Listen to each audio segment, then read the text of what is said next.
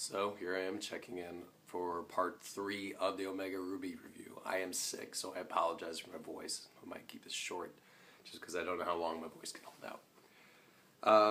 The electric gym was easy. This is kind of the part of the game where I remember playing this a lot, and it's sort of like, oh, these Pokemon again. But the electric gym was easy. I mean, by the time I got to it, I was ridiculously overleveled, and I had like 3 different grass Pokemon which resisted, and I also had a Geodude, so handled it very easily.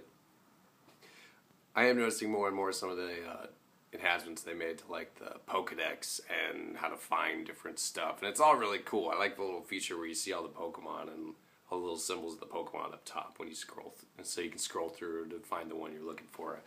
It's a lot of cool little advancements to the game. This generation has really made a bunch of nice little cosmetic and informational and organizational advancements, especially they streamlined a bunch of stuff from the 3rd generation. Like now it's all on that touchscreen. The touchscreen is really nice when it comes to all the menus and stuff for Pokemon. Definitely. The next few gyms I know are going to be a fire gym just because I remember it, and then I think based upon the name puns, it's like the normal and then the flying. So the Geodude I picked up, it's now a Graveler, is going to be really useful for that. I mean, I used him so many times. That's the problem at this point, is I'm trying to figure out like which Pokemon I want to use, and I've played the 3rd generation so much that I'm having trouble picking and choosing. But then again, there's also some of them that are slightly different this time that I'm kind of gravitating towards, like the fairy types. Like I like the fairy types in the last game, and some of the ones that were retroactively fairy are still in this game, so they seem pretty useful. I also picked up like, I guess it's technically after the 3rd gym, but I did pick up like a level 24 Surskit that had Hydro Pump, so I might play around with him a little bit.